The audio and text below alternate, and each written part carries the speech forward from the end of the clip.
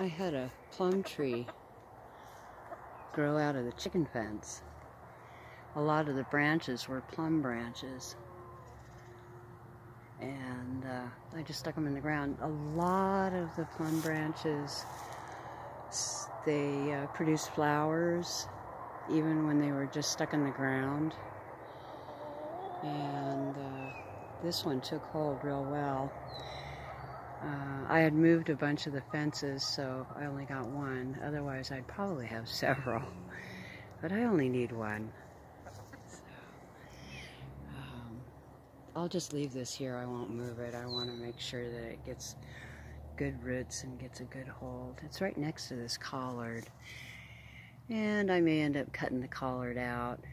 But then again, I might just leave it just to see how they do. I kind of like to experiment.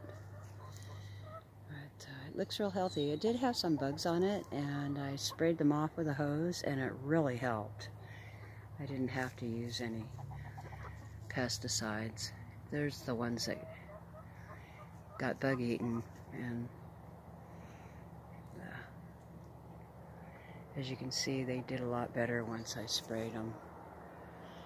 So sometimes all you have to do is knock them off with water, and you'll do okay.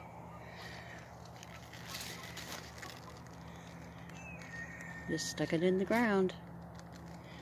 Nothing special. Of course, not all of them grew, but this one did.